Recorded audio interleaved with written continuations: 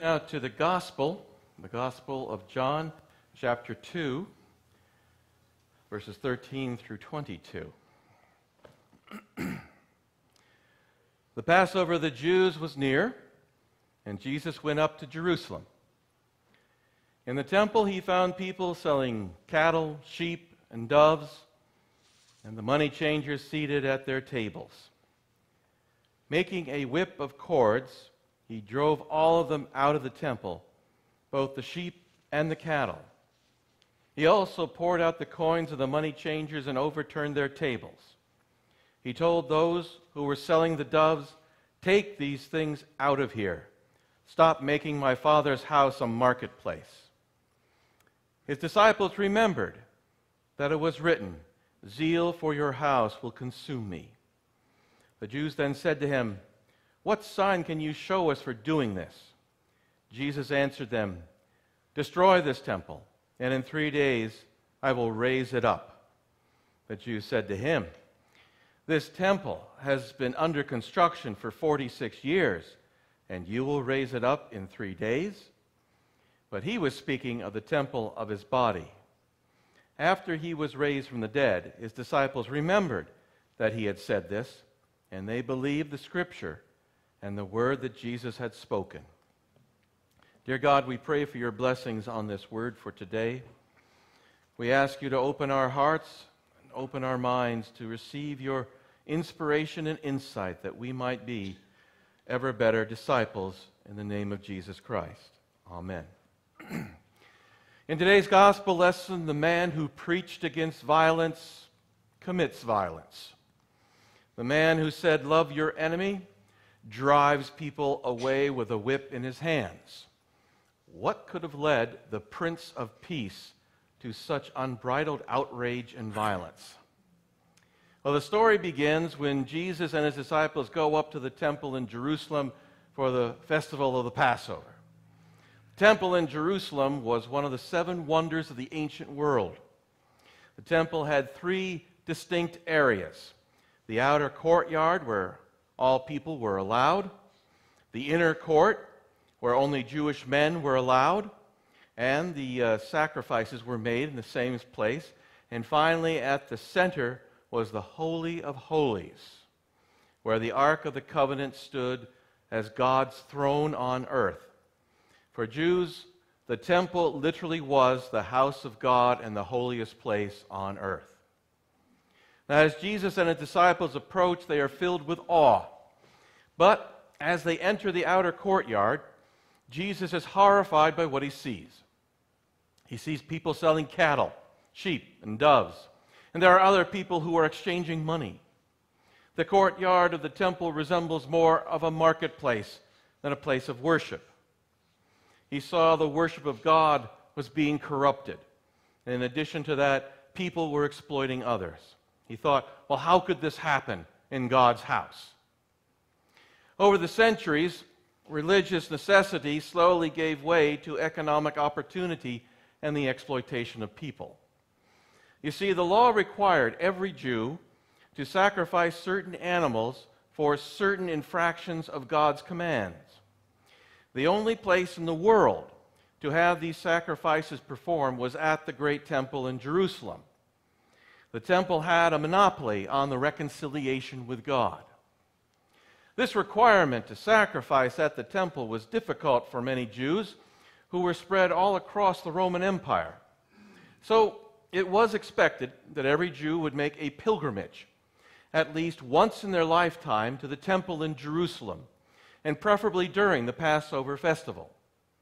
Jewish pilgrims from all over the known world would come to the temple, and it is estimated that the population of Jerusalem would swell from a regular 50,000 to 150,000 people on Passover. That makes for a lot of people coming to the temple to sacrifice. It was far too impractical to bring a sacrificial animal from the ends of the earth, so people would buy a sacrificial animal when they got to Jerusalem. And there were plenty of people who would sell an animal for their sacrifice. Oh, for a price, of course. And usually it was for a very steep price. Furthermore, the pilgrims would also be expected to pay their temple tax when they came to sacrifice. Every Jew had to pay something to support the temple. The complicating factor was that they could not use any other currency than temple money. Foreign money usually contained the image of the emperor or of a god, and so it violated the second commandment to make no idols or graven images. The pilgrims would have to exchange their foreign currency to the special temple money. And there were table after table tended by eager people to help them exchange their money, all for just a little service fee for the processing of the exchange. The commercial opportunities at the temple were monumental. All those Jewish pilgrims would have no other place to go. They were a captive audience. The merchants of animals and the exchanging money could raise their prices sky high, and they could make a killing besides the animals that were being sacrificed. So sacrificial animals could become a year's wages, and exchanging currency could be a gap wider than the Grand Canyon. And I'm sure that the merchants excused what they were doing by saying they were just providing a necessary service and just setting their prices according to the market. But Jesus saw it differently. Jesus sees that the merchants at the temple were abusing and exploiting the Jews. But more than that, these merchants had turned the holy temple courtyard into a noisy marketplace where the business of making profit ruled the day and was not conducive to prayer. There around the temple was pen after pen of the peddlers of animals for sacrifice, and table after table of the traders exchanging money.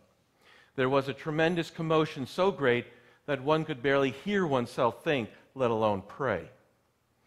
Jesus becomes enraged at this desecration of the holy ground and grabs some cords and he makes a whip. And then he drives out the merchants with their animals, overturns the tables, pours out the cash boxes of the money changers. Then he stands before these vendors and declares, "Take these out of here. Stop making my Father's house a marketplace." And in Matthew, Mark, and Luke, Jesus says, "It is written, my house shall be a house of prayer, but you have made it into a den of thieves." The thieves, however, were not confined to the outer courtyard. Incredibly, many of the people who were sponsoring these sales and becoming ever more wealthy were the priests and scribes of the temple. The people who provided access to the holy and were entrusted with the spiritual welfare of God's people were the very ones who were using their position to mistreat the poor so that they themselves could get rich. The temple had become a business for profit. The leaders of the people were using their position to make themselves wealthy and to keep power for themselves. They considered that, well, I guess God had put them in their position, so they were being rewarded for their righteousness, and therefore they believed that making themselves rich was just exercising their God-given right. They showed little thought and consideration for the well-being of the poor, who made up at least 90% of the population. The division between the wealthy and the poor was extremely broad. And basically, one either had or had not, and the hads were a very small minority who wanted to keep what they had and to get some more. Now, does any of that sound familiar? Could these statements be said in other places and other times in history? Or maybe even today? I remind folks at my Bible studies that one reason we study the Bible is that human nature has not changed in 4,000 years.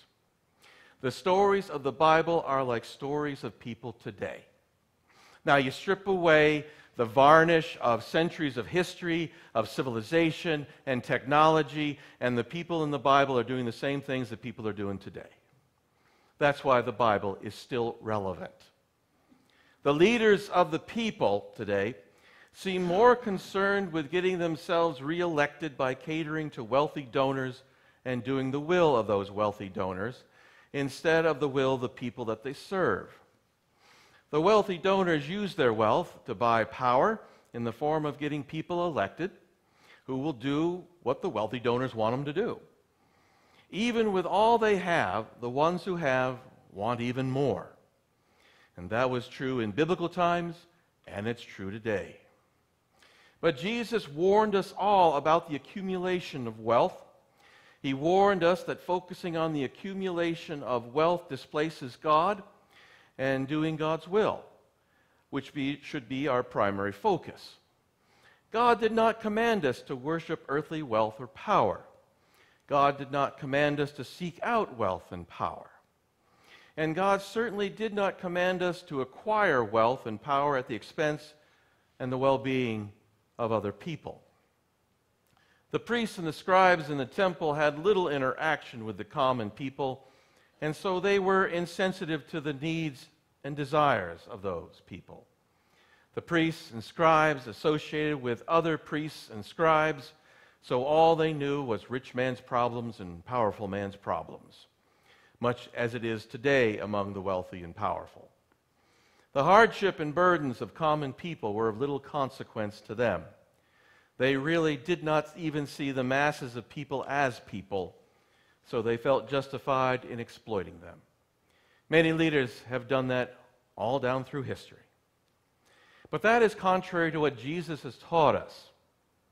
Jesus said that we are to love one another and to love our neighbor as we love ourselves.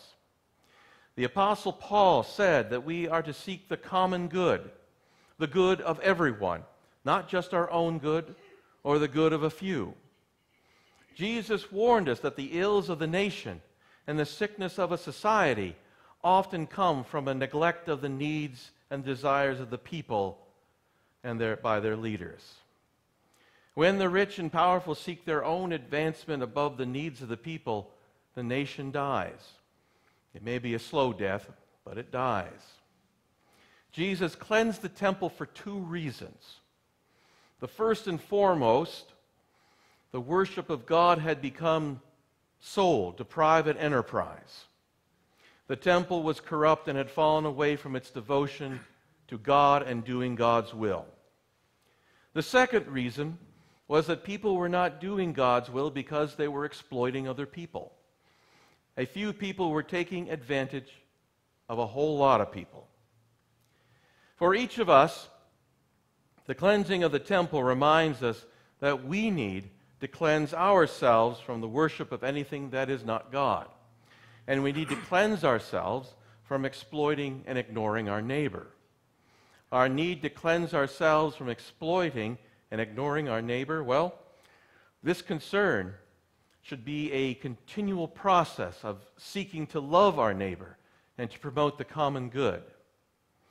So let us seek for ourselves a true devotion to God, and let us seek the well-being of us all, the common good of us all. Amen.